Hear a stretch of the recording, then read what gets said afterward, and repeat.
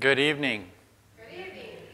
If I was standing here quiet, it was because I was waiting for Alex to give me a thumbs up that we were online, but I think we were online longer than I thought we were online. So good thing I wasn't twiddling my thumbs or picking my nose, right?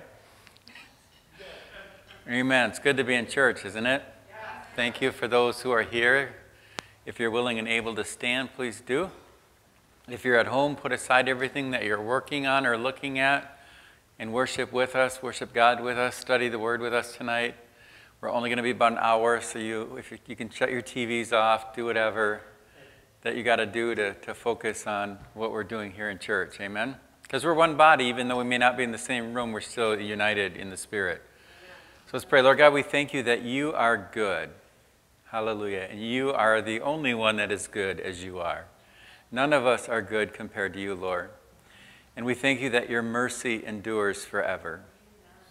What a great God that we have, who's always good, and his mercy always endures forever.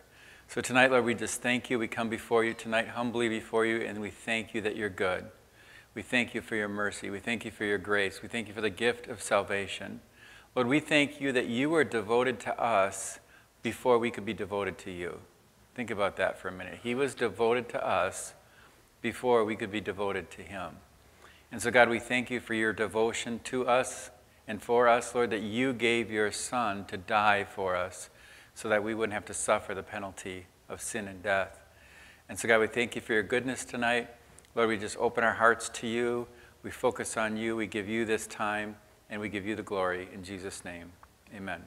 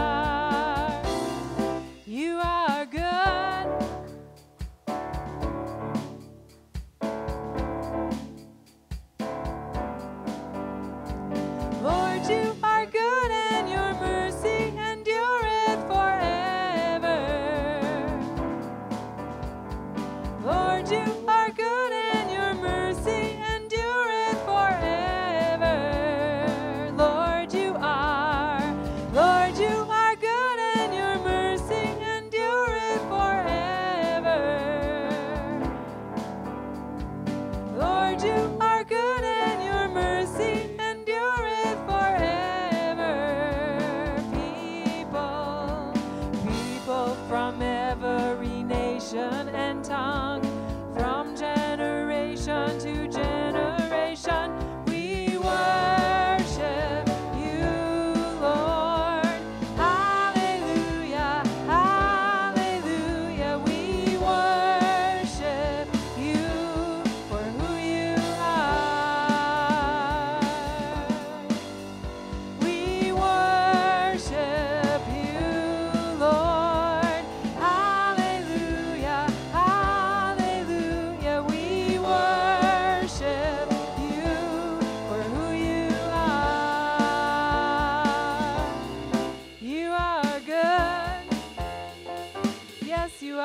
Yes, you are, yes, you are.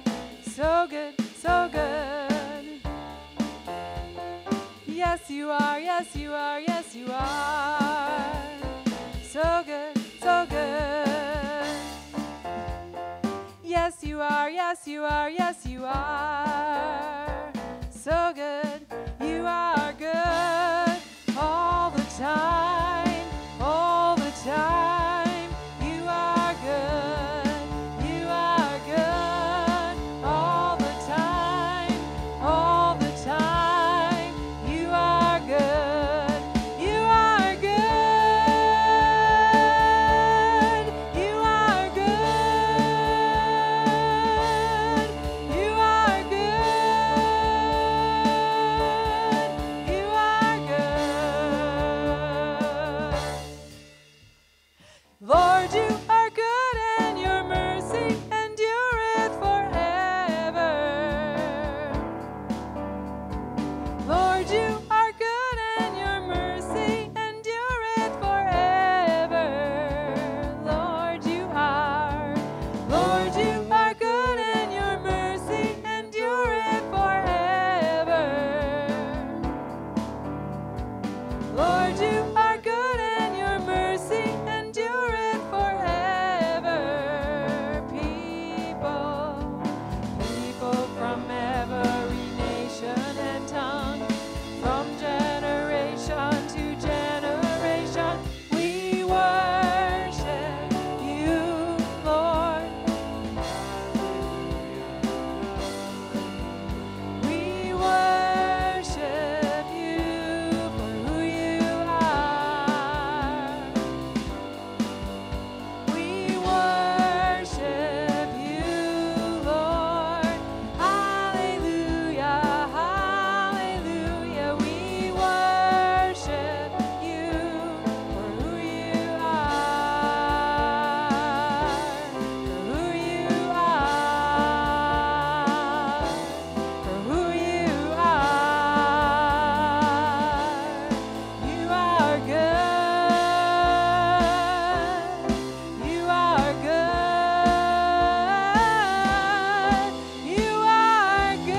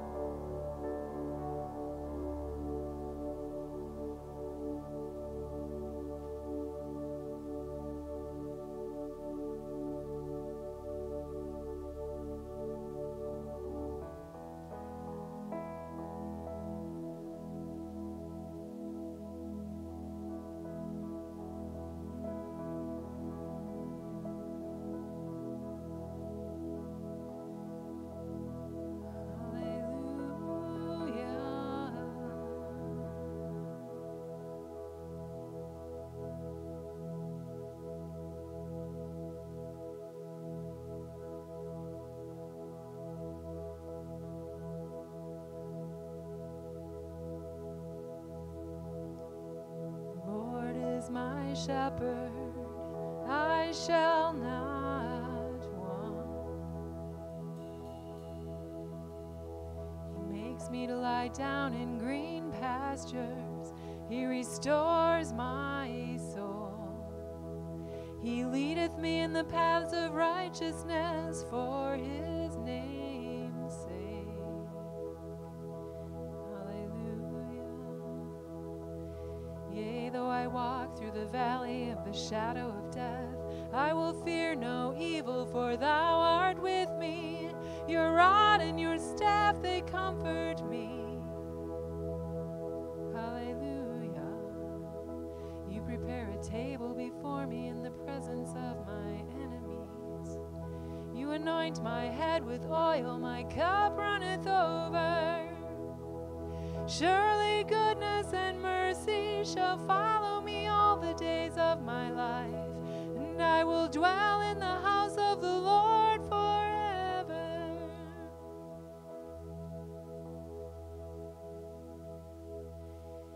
Even though I walk through the valley of the shadow of death, your perfect love is casting out fear. And even when I'm caught in the middle of the storms of this life, I won't turn back, I know you are near. Let's sing that again. Even though I walk through the valley of the shadow of death, your perfect love is casting out fear. And even when I'm caught in the middle of the storms of this life, I won't turn back, I know you are near. And I will fear no evil, for my God is with me. And if my God is with me, whom then shall I fear? Whom then shall I fear? Oh no, you never let go through the calm and through the storm. Oh no, you never let go in every high and every low. Oh no, you never let go, Lord, you never let go of me. I can see a light that is coming for the heart that holds on, a glorious light beyond all compare.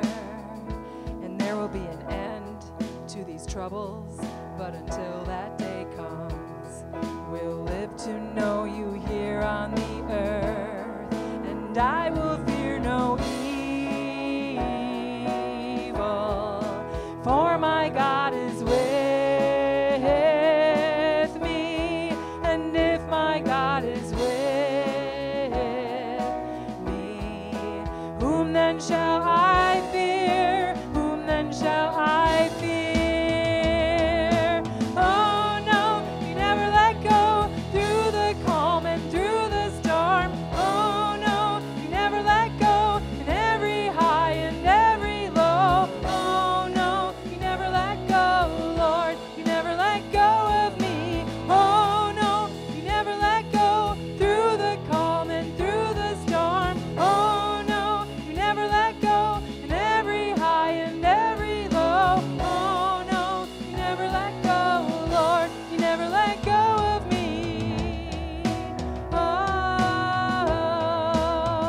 yes, I can see a light that is coming for the heart that holds on. And there will be an end to these troubles, but until that day comes, still I will praise you, still I will praise you. Let's sing that again. I can see a light that is coming for the heart that holds on. And there will be an end to these troubles, but until that day comes, still I will praise you, still I will praise you, Lord. Oh no, you never let go through the calm and through the storm. Oh no, you never let go in every high and every low. Oh no, you never let go, Lord, you never let go of me. Lord, you never let go of me.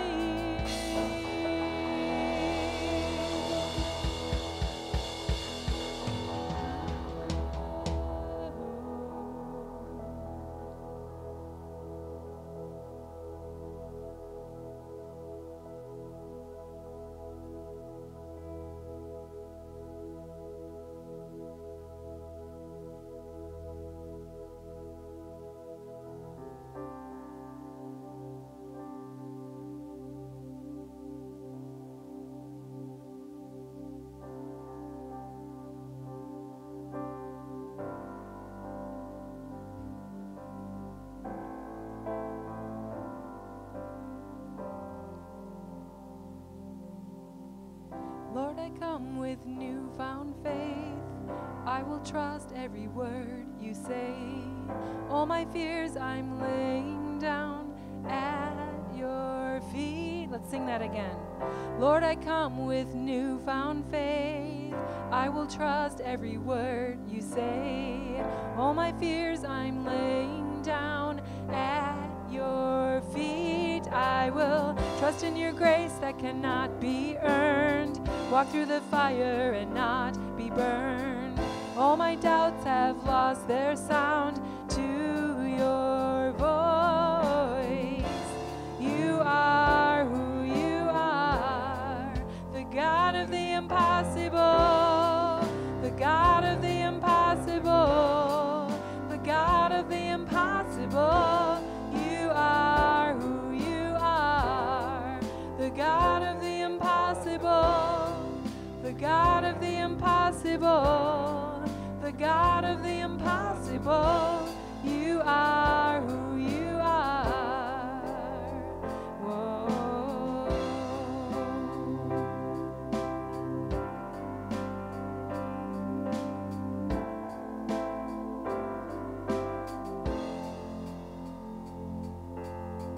Lord, I come with willing hands.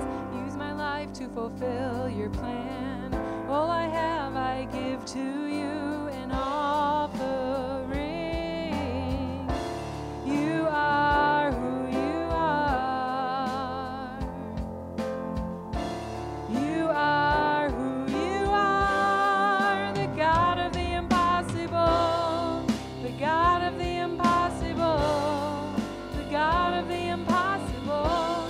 You are who you are, the God of the impossible, the God of the impossible, the God of the impossible. You are who you are, the God of the impossible. Let's sing verse 2 again. Lord, I come with willing hands. Use my life to fulfill your plan. All I have I give to you in offering. You are who you are. You are who you are.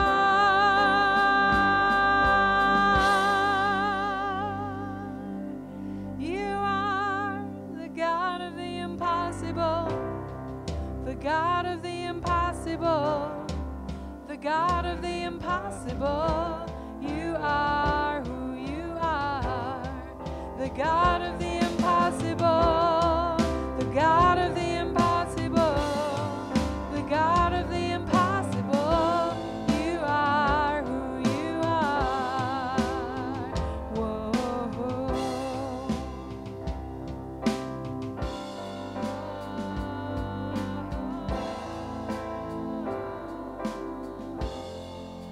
You can do all things.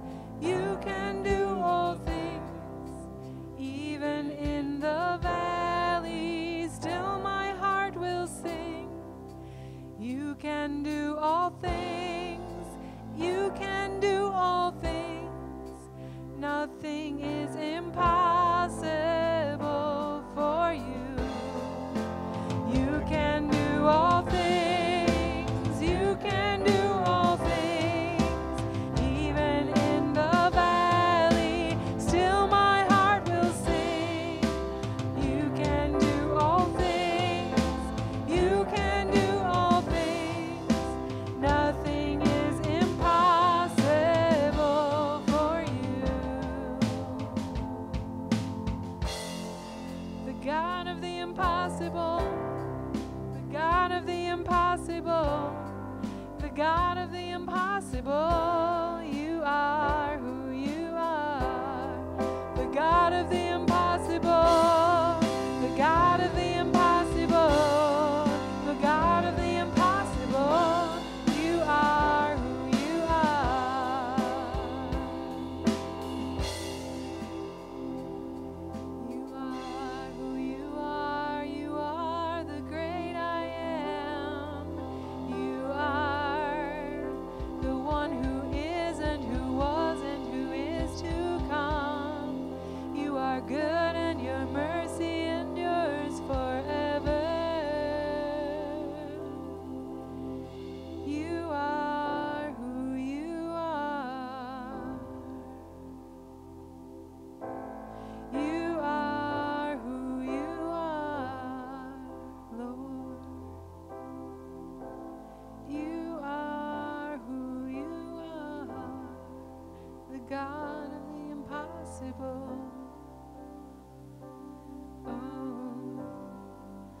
God of the impossible. Yeah.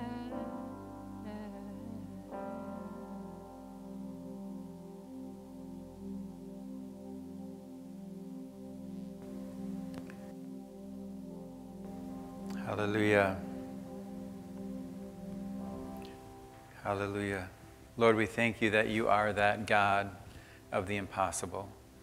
Lord, no matter what we come across in life, it may seem overwhelming to us, Lord, but nothing is impossible for you.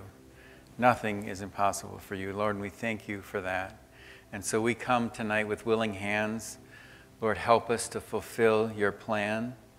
Lord, all we have to give you is an offering of our heart, because you are who you are, the God of the impossible. Lord, you can work miracles in our lives. You do work miracles in our lives. You work miracles in the lives of those around us. Lord, help us to be faithful to you. Help us to be obedient to your word. Help us to be devoted to you as you're devoted to us. We love and thank you in Jesus' name. Amen. All right, good evening. You may be seated.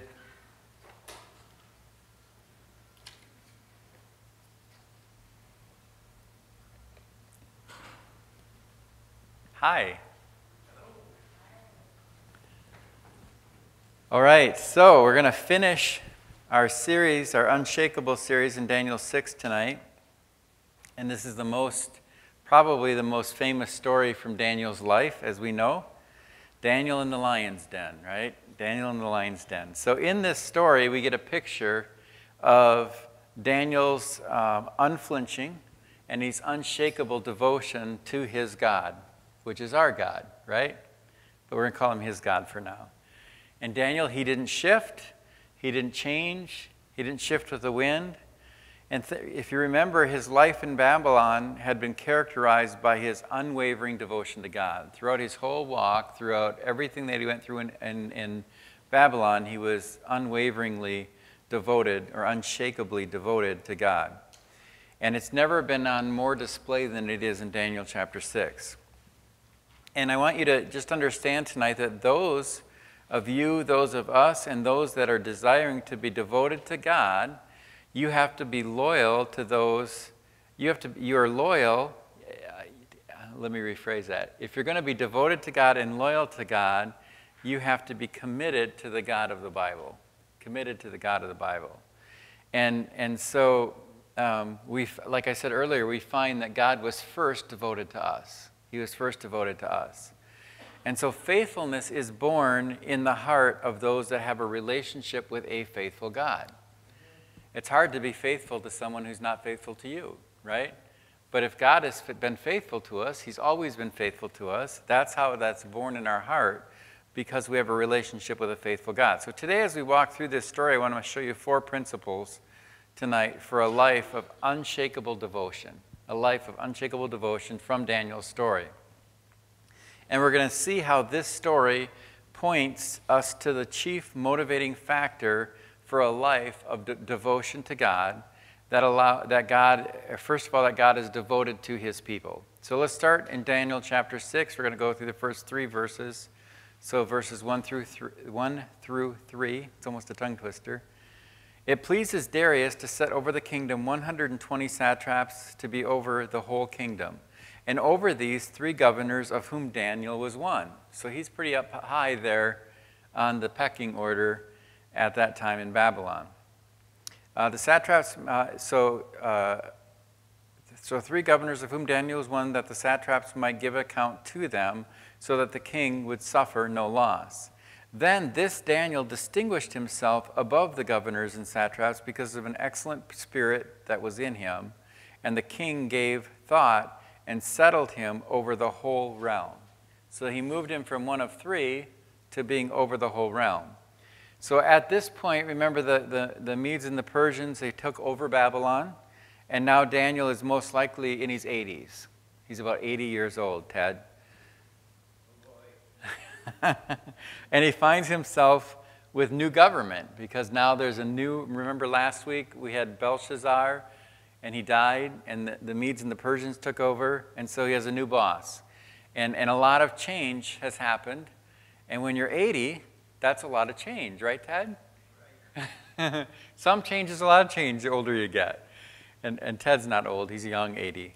And so a lot of change happened to Daniel at that stage in his life. And so this Darius is most likely, it seems, either one who has been appointed by King Cyrus to rule over that area as a representation of that area, or it could be another name for King Cyrus himself. And so there are a few possibilities. But the big picture here to see is that Daniel once again stands out, right? That's what we see throughout so far in the book of Daniel. Daniel stands out. New government, same story. He's faithful. He's faithful to God, and he's faithful to those that are leading him.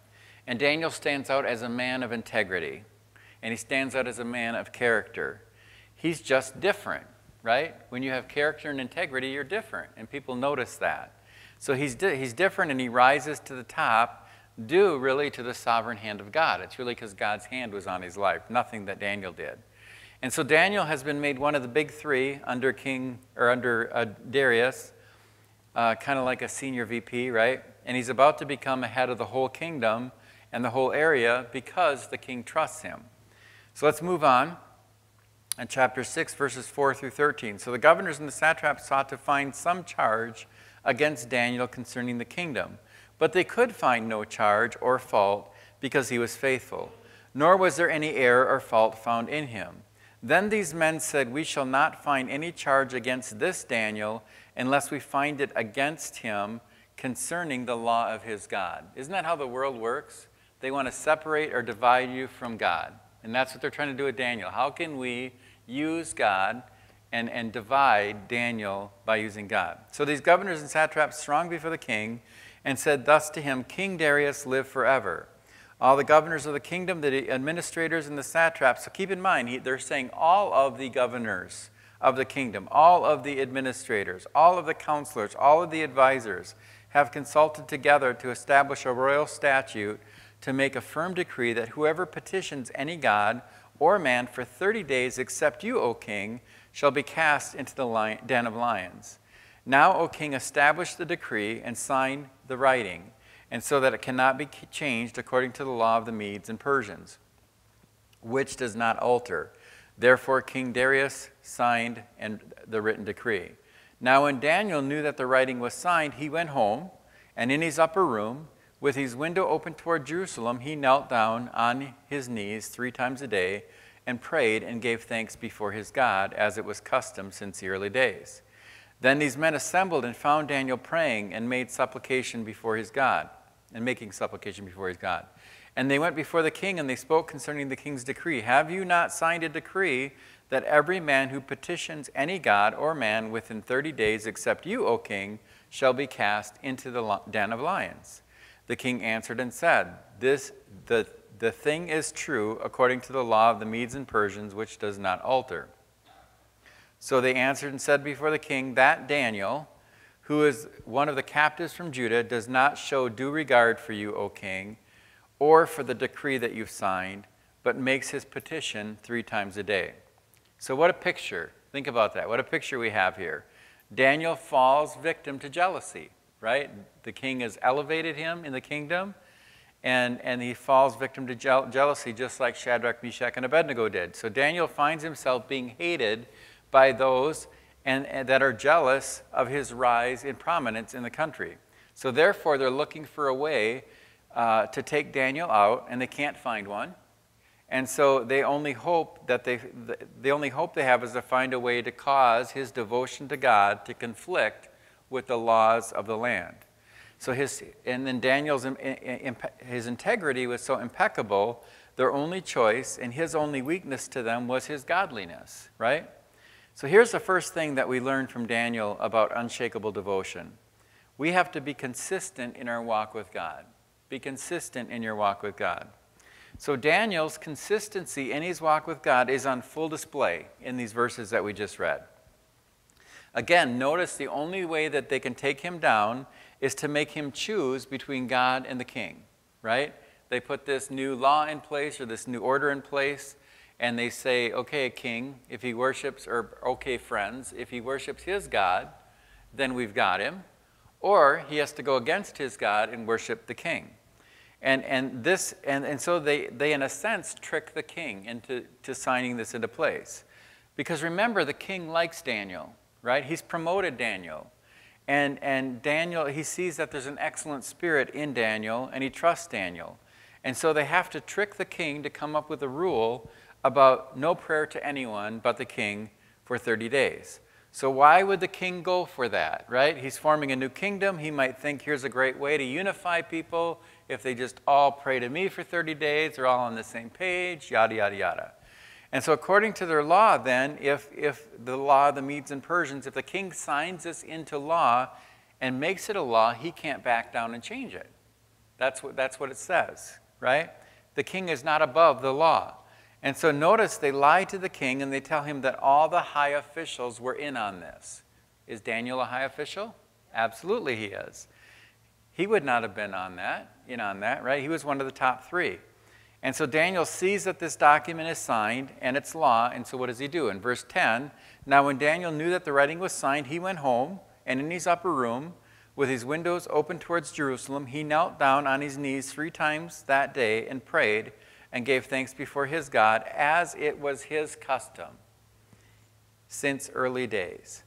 So Daniel did what he always did. He just didn't start praying in his house that day. He's always prayed in his house 3 times a day for who knows how long, right?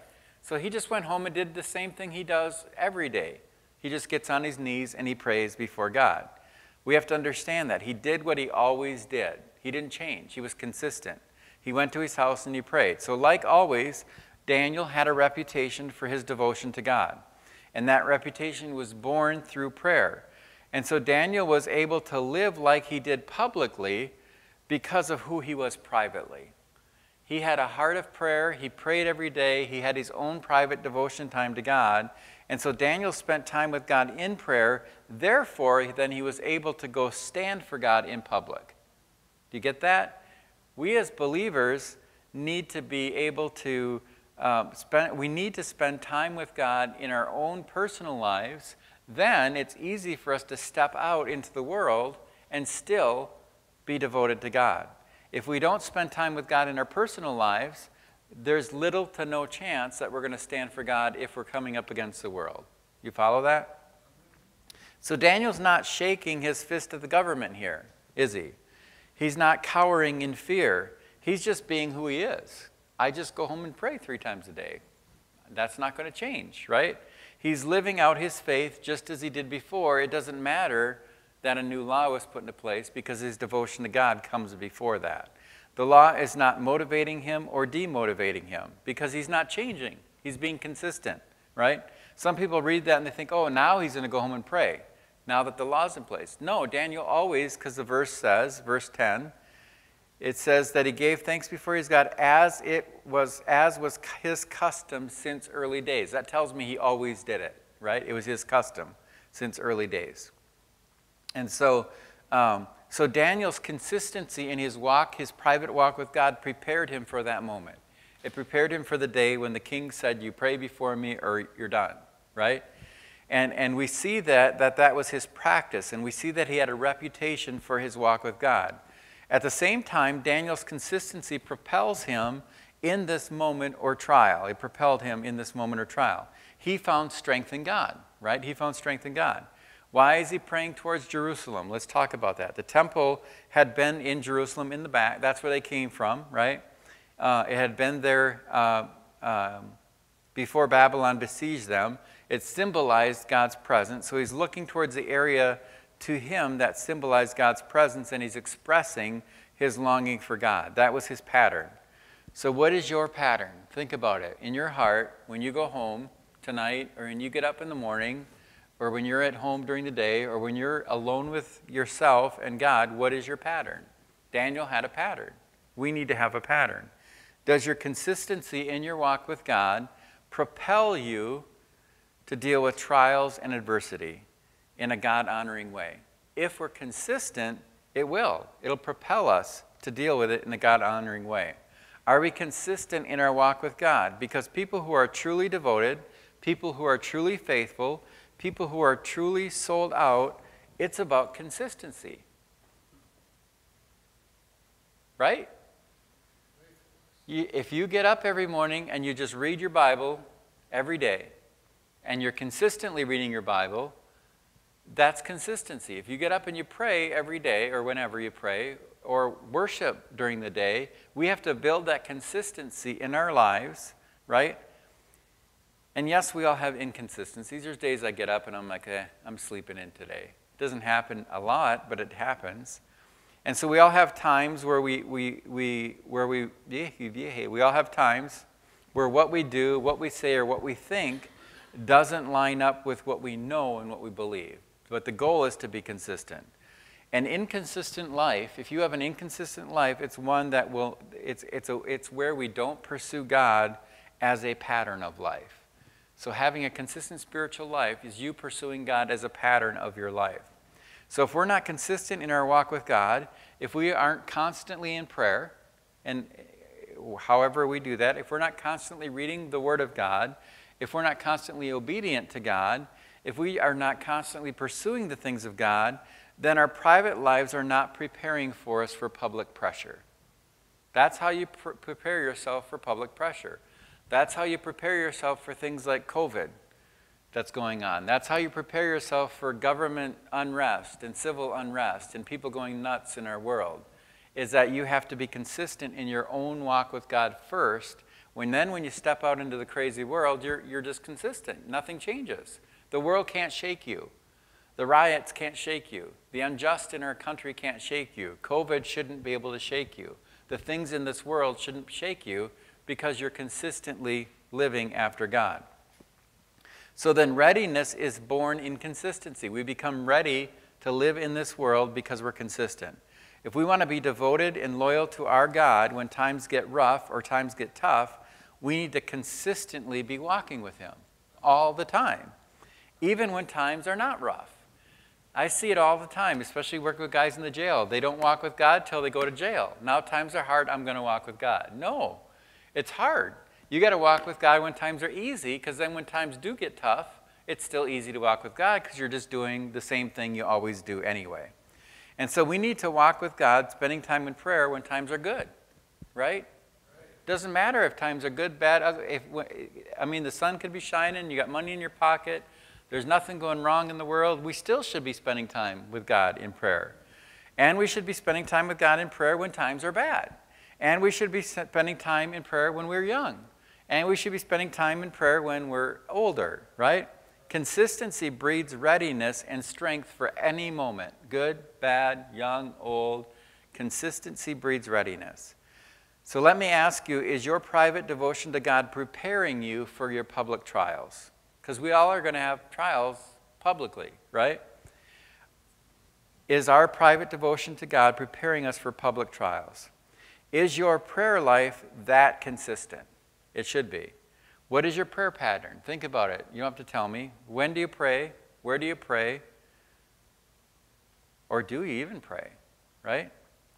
And so we need a consistent walk with God if we want to live lives of unshakable devotion. Verses 14 and 15 of chapter 6. And the king, when he heard these words, was greatly displeased with himself. So he just realized he got duped, right? And he set his heart on Daniel to deliver him, and he labored till the going down of the sun to deliver him. Then these men approached the king and said to the king, Know, O king, that it's the law of the Medes and the Persians that no decree or statute which the king establishes may be changed. So once he put pen to paper, he couldn't undo it, right? And the king is upset, rightfully so. He likes Daniel. Daniel's a good guy. He's a good worker. He's trustworthy. And he just realizes he's been tricked. And he labors all day to try to rescue Daniel, to figure out how can I get him out of this situation. But he apparently has only till sundown, and he can't do anything because the king is not above the law. Verses 16 and 17. So the king gave the command, and they brought Daniel and cast him into the den of lions. But the king spoke, saying, Daniel, your God, whom you serve continually, there's that word, which means what? Consistently. He will deliver you. Then a stone was brought and laid on the mouth of the den. And the king sealed it with his own signet ring and with the signets of his lords. that the purpose concerning Daniel might not be changed. So the seal of the king would not deter anyone from messing with that lion's den, right? Once he sealed it, you don't want to get caught breaking the king's seal. And so the writer wants us to see, because of what's coming, that this was not some tinkered with situation. I mean, it was planned out. They put the rock in front of it. They sealed it. They put their ring signals on there. And he wants us to know that there's a miracle when Daniel's released, as we know. So verses 18 through 34, we're going to read a bunch here real quick. 24, sorry. I have a typo. 18 to 24. Now the king went to his palace and spent the night fasting, and no musicians were brought before him, and his sleep went from him. Then the king rose early in the morning and went in haste to the den of lions.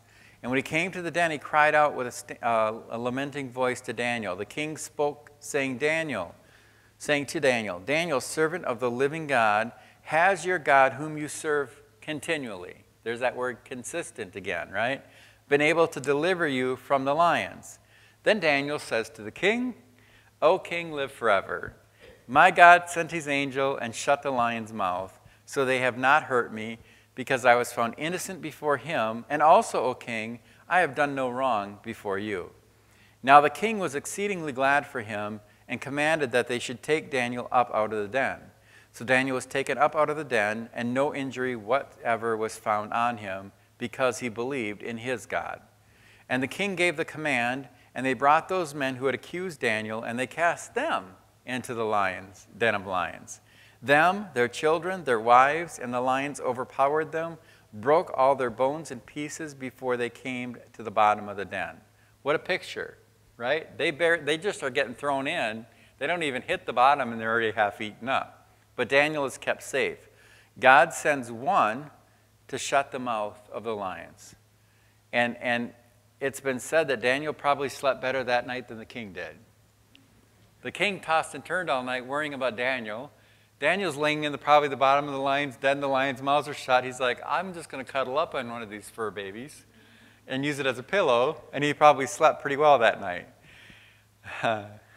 So Daniel didn't have a scratch on him, not a paw mark on him. Why? Because God delivered him, right? God delivered him because he believed in God. So number two, so first we have to be consistent in our walk. Number two, we have to believe God at all times. Believe God at all times. People that have unshakable devotion to God are people who believe God. They trust God. They have genuine faith in God. And we saw this in Daniel chapter 3 with Shadrach, Meshach, and Abednego. They trusted God when they were going into the furnace, right? They trusted that God had a plan to deliver them from the fire or through the fire. They just simply trusted and believed God. And so, do you know what it means to trust God? It's to believe him. I don't mean believe in him. It's to believe him, right? A lot of people believe in God. Demons believe in God, right? They shudder. I'm talking about believing him and believing his word and believing his promises, believing he is who he says, believing that he knows best regardless of what we may think or what we may think we know, believing that he is good and he is powerful. If you believe him, it's easy to trust him, right? So if Ted comes and talks to me every day and I believe everything that Ted says, it's easy for me to trust Ted, right? But if I don't believe Ted, for whatever reason, I may have a little bit of an issue trusting Ted. And it's the same with God. If we believe the Word of God, if we believe that God knows best, if we believe that God is all good and powerful, it's very easy to trust him. But it starts with believing him. Does that make sense? So Daniel had that kind of faith, that kind of belief, that kind of trust in God that shaped his entire life. It was all about what he believed about God, right? And he believed in the Word of God. He trusted God. It shaped Daniel's choices. It shaped Daniel's priorities. It shaped Daniel's words. Our belief in God should shape our priorities. It should shape the choices that we make. Our belief in God should shape the words that come out of our mouth. Daniel was different because he believed and trusted in God. Look at verse 20. And when he came to the den, he cried out with a lamenting voice, this is the king, When the king came to the den, he cried out with a lamenting voice to Daniel, and the king spoke, saying to Daniel, Daniel, servant of who? The living God. Has your God, whom you serve continually, been able to deliver you from the lions? The king called Daniel a servant of the living, capital G, the God who created the heavens and the earth, whom he continually serves, right? This pagan king knew who God was. Daniel's God. He knew who he was. He probably didn't know much about God, but he knew this. He knew that Daniel loved his God. He knew that Daniel loved the living God. He knew that Daniel worshiped the living God. Obviously, he knew that he prayed to the living God, and he trusted the living God. And he knew that Daniel always continually served God and calls Daniel God's servant. And so he knew where Daniel's loyalty was, right? Because otherwise, why would he say those things? Daniel is believing God, he's trusting God, and he has faith in God. And that led to Daniel then being very deeply devoted to God. Look at verse 22. My God sent his angel and shut the lion's mouth, so that they have not hurt me, because I was found innocent before God. And also, King, I've done nothing wrong. I've done no wrong before you. So Daniel says, I'm blameless before God, and I'm blameless before you, King, right? In other words, I've done nothing wrong. So God had vindicated Daniel here. So Daniel simply trusted God. He trusted that God had a plan in all of this. He trusted God to protect, provide, and vindicate his character. So if we believe God, not believe in God, but believe God, trust God, we can trust that God will vindicate our character, right? The world, the way it's going, we may have to have God protect our character because the world will come against us. Amen? So Daniel was okay even if this cost him his life. He was okay, right? And I know this because it would have been very easy for Daniel to go, you know what, okay, fine, I won't pray to God for 30 days. Or maybe I'll just pray in my mind, God, for 30 days. I know you can hear me, because he does, right?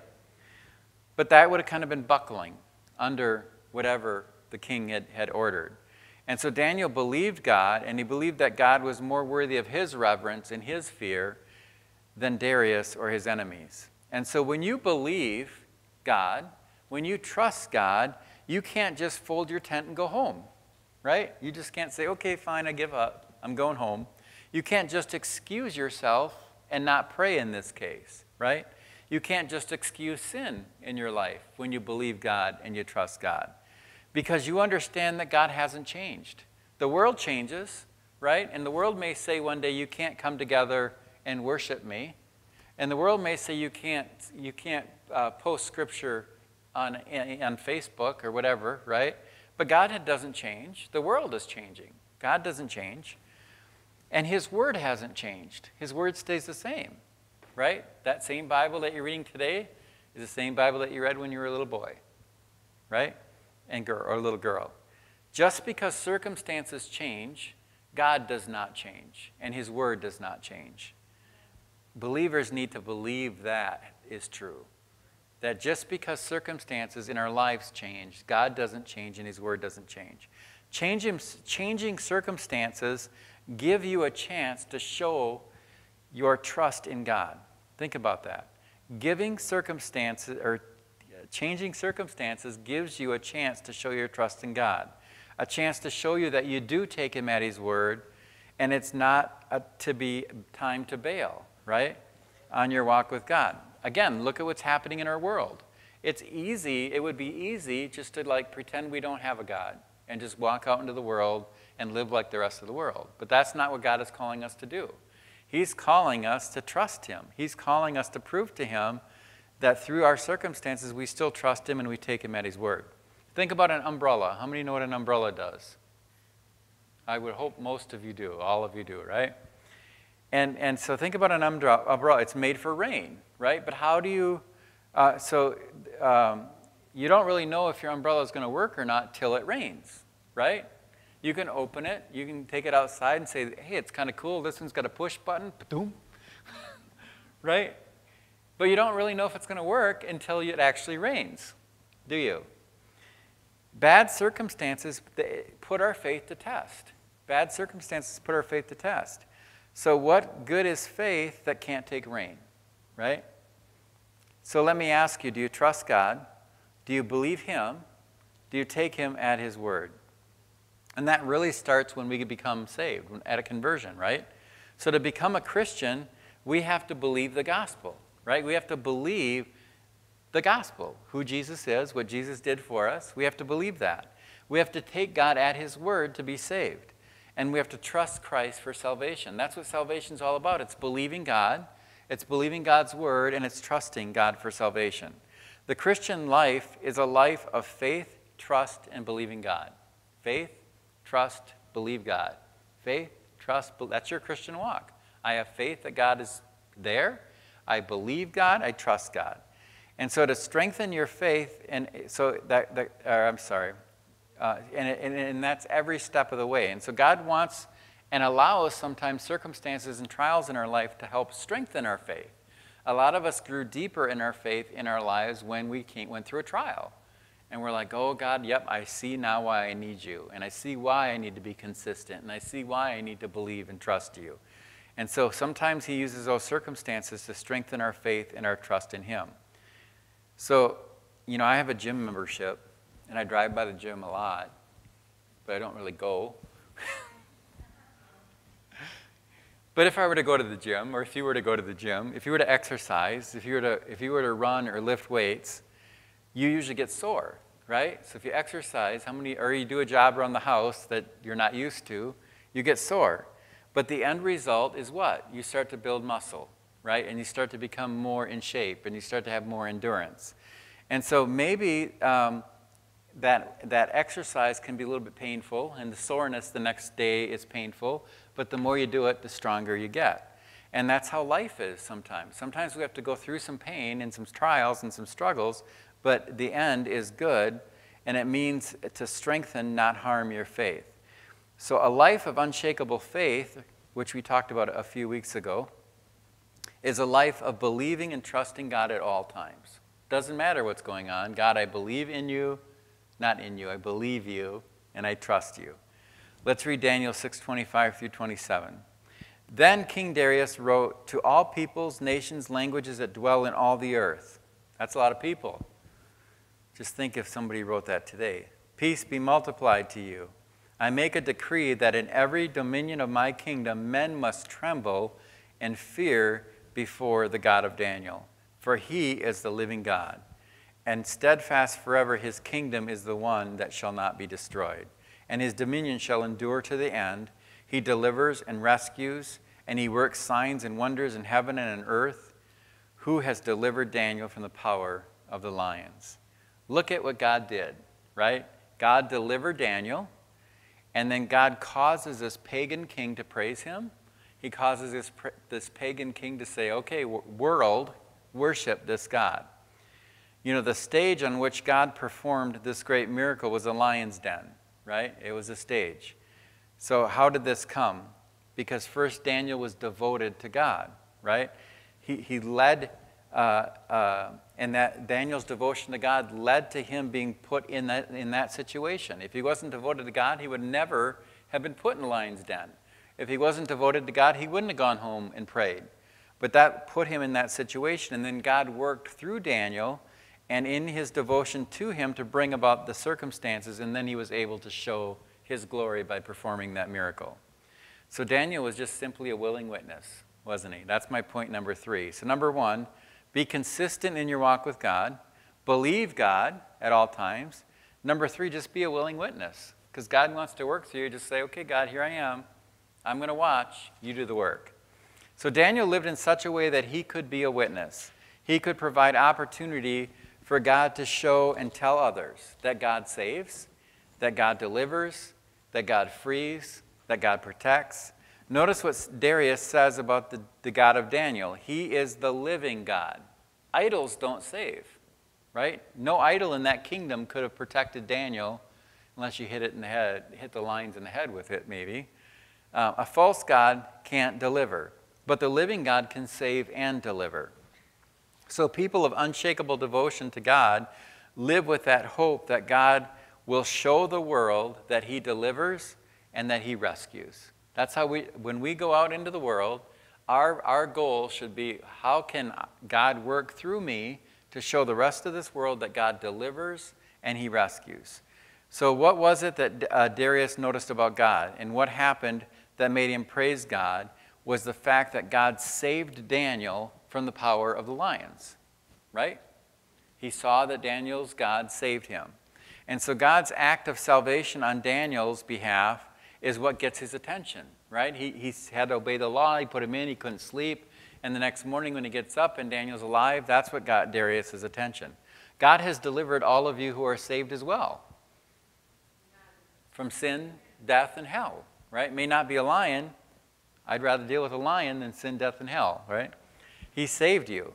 And he's rescued you for a more powerful foe from a more powerful foe than the lions, right? So if you're in Christ, like I said, he saved and rescued you from sin, death, and hell. God wants to make the world look at his works of salvation.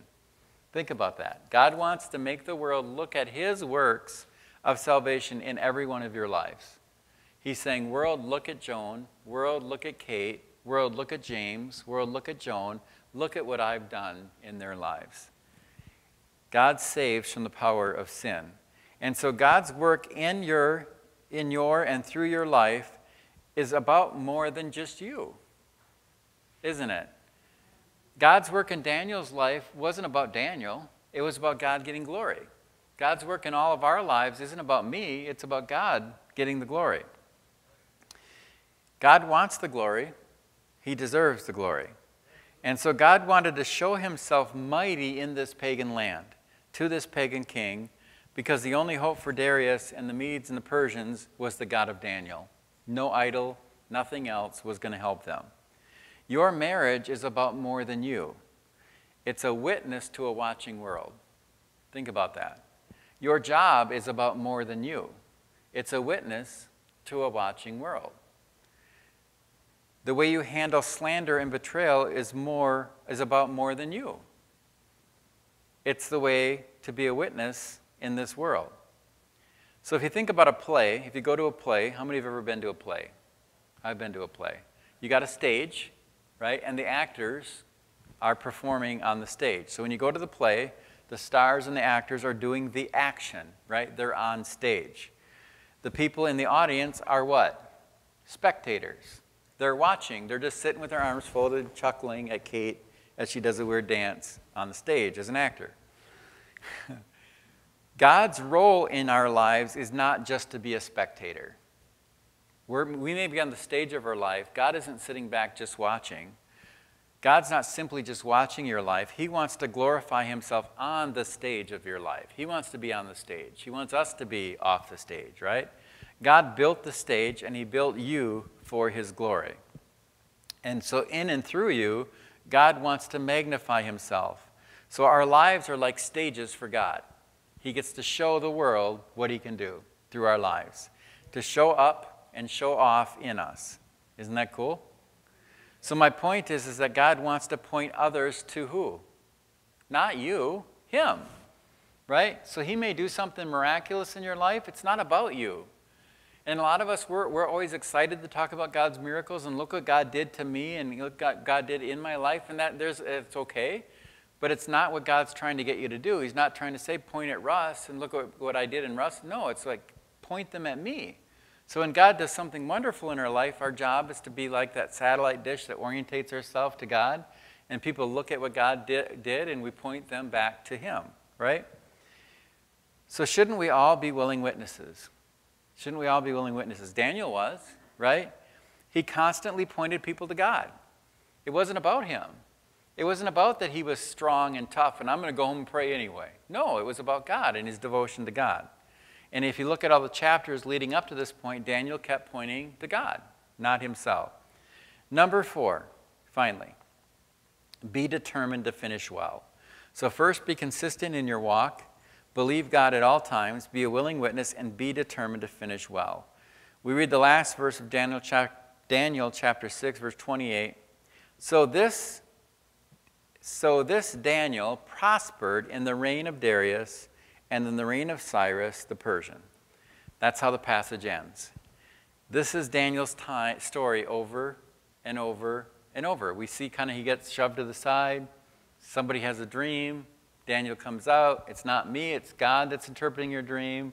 And he gets escalated in the kingdom. So no matter the situation or the king, Daniel always prospered. He always stepped up. He finished well. Why? Because God prospered Daniel. It wasn't anything Daniel was doing. It was God working through Daniel. But this time it's different. Daniel's 80 years old, at least 80 years old at this point in his life. Imagine being thrown in with the lions at 80 years old, Ted. I like to pick on Ted because I know Ted's at least 80. Daniel has served God and all these kings and kingdoms well. I mean, he started with Nebuchadnezzar, right? Then we saw him with Belshazzar, and now we see him with Darius. He should be retired at 80 and living out his golden years in luxury, right? But here he is facing lions. And so the Bible is full, think about it, full of stories and examples of God using people mature in age, isn't he? Abraham was in his 70s when God called him. Moses was 80 when God called him to the burning bush. At the age of 85, Caleb requested to claim the land inheritance that Moses had promised him years before, saying in Joshua 14:12, 85 years old, he says, "Now therefore give me this mountain of which the Lord spoke in that day. For you have heard in that day how the Anakim were there, and that the cities were great and fortified. It may be that the Lord will be with me, and I shall be able to drive them out, as the Lord said." 85 years old. He's ready to go to war. So God may want to do his greatest work in and through you at the age of 60, 70, 80, 90, 95, or however long you're here, right? God has a plan for all of us. God has a plan for all of us, young and old alike. And God wants to work in and through us. And so we need to be like Daniel. I'm almost done. We need to finish well when God grants us long life. We need to finish well. We need to be like Caleb, confidently trusting in God, ready to charge hell with a water pistol at 85. We need to think of Daniel in the lion's den. You know, it's not a children's or a youth story. We always tell it to kids, right? It's really a senior adult story. Daniel's 80 years old. He wasn't 15. He was 80. Who better to trust God in a den of lions than a man who walked with him in Babylon for 70 years? So a life of unshakable devotion to God means that a life is consistently walked with God. Your personal walk, daily walk with God, has to be constant. You have to believe God at all times. You have to live as a witness, and you have to finish well. And also, a life of unshakable devotion can only be lived by those who have discovered that the unshakable devotion of God, meaning God's love and his faithfulness, was given to us first. He was devoted to us before we can be devoted to him. So we can't be devoted to God unless we know him as the one devoted to us. And we need to know the deliverer, the God who delivers, if we're going to walk in devotion.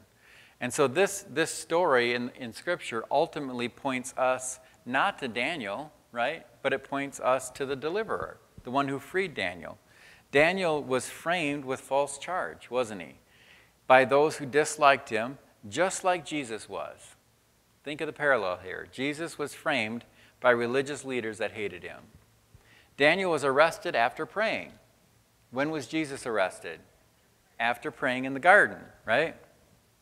Darius worked to see Daniel released but failed.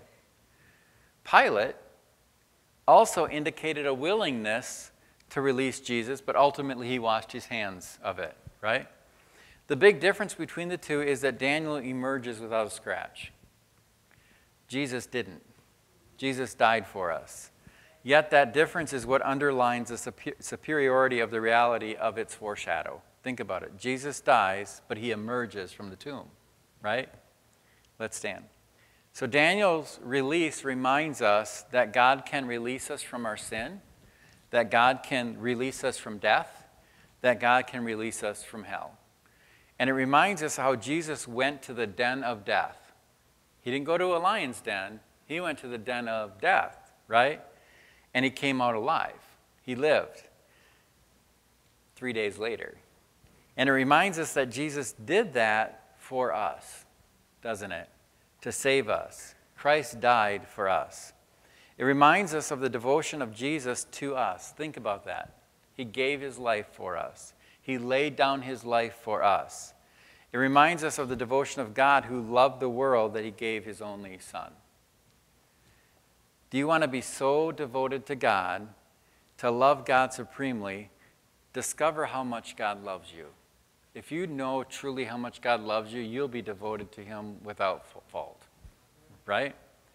Let Jesus, more than Daniel, move you to that deeper devotion. So if you're participating online, if you're here, do you know the God who delivers? Have you been rescued from your sin? And believers, are you pursuing a life of unshakable devotion? Is your private walk with God preparing you for that public pressure? Because that's what it does. It prepares you. Amen? Let's pray. God, we thank you that you were devoted to us before we even knew who you were, that you gave your Son to die for us. Like Daniel went to the lion's den, Jesus went to hell's den and death's den. And so, God, I thank you that you gave your Son for each one of us. Lord, let us learn to be consistent in our walk with you, in our personal walk with you, in our walk at home, because that prepares us to walk out in public. That prepares us to deal with the struggles and the stresses and the challenges of life.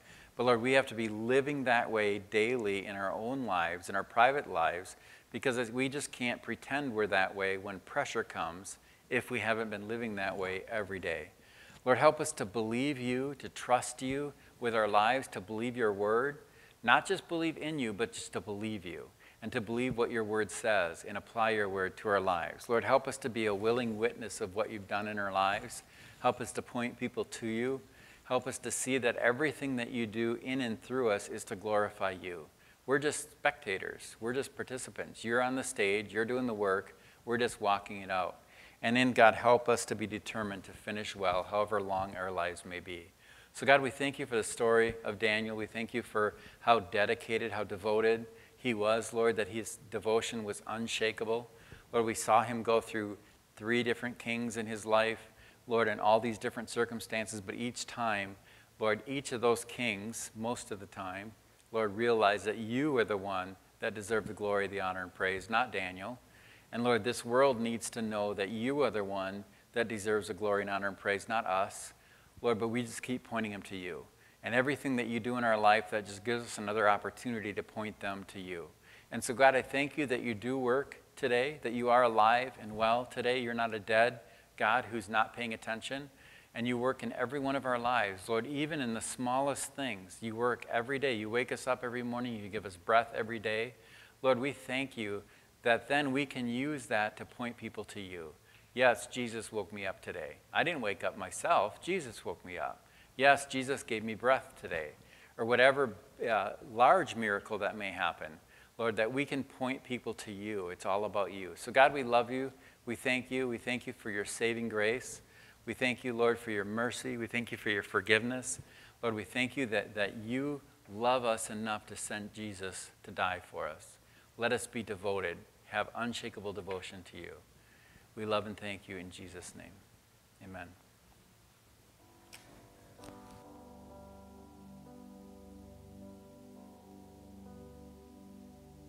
You deserve the glory and the honor. Lord, we lift our hands in worship as we lift your holy name.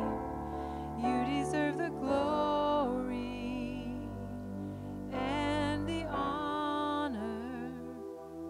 Lord, we lift our hands in worship as we lift your holy name. For you are great, you do miracles so great. There is no one else like you. There is no one else like you. You are great.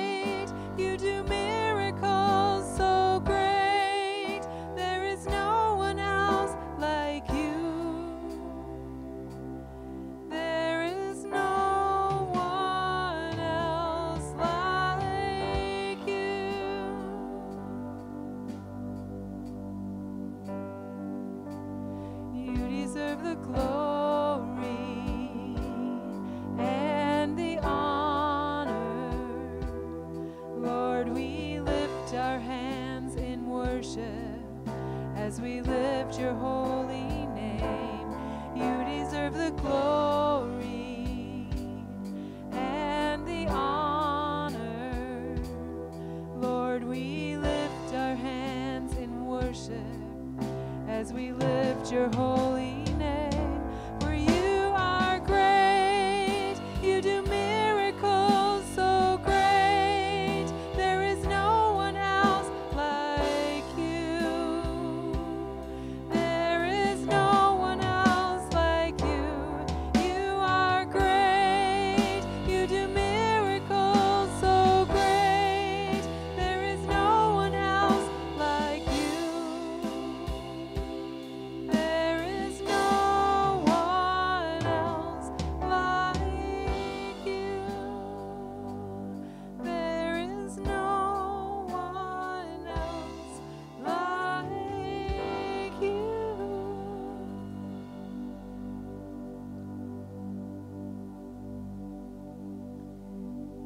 We praise you, Lord. We thank you, Lord, for your faithfulness and your goodness,